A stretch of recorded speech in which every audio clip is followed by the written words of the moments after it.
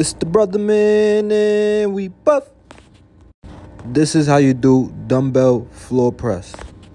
Find yourself a pair of dumbbells, lay down on your back. Have your knees bent and your feet flat on the ground. Grab the dumbbells and hold them up with your elbows bent and aligned with your wrists.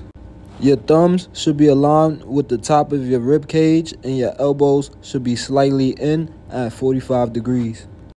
Press the dumbbells up while keeping your shoulder blades retracted.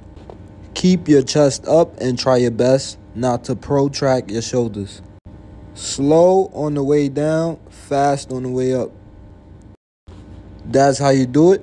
Now let's get buff.